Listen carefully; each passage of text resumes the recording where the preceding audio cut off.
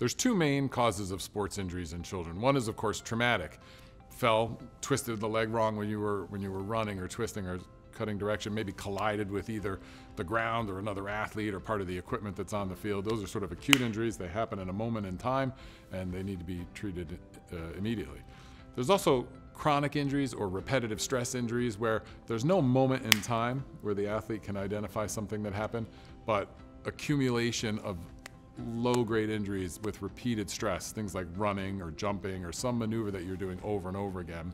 I suppose some of the classic ones for pediatric athletes are stress fractures of the spine for athletes that are bending backwards a lot, elbow injuries to the ligaments in the elbow of baseball pitchers if they're throwing too many pitchers over and over again.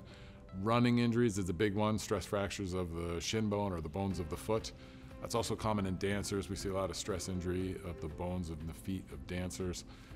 Things like that would be repetitive stress injuries.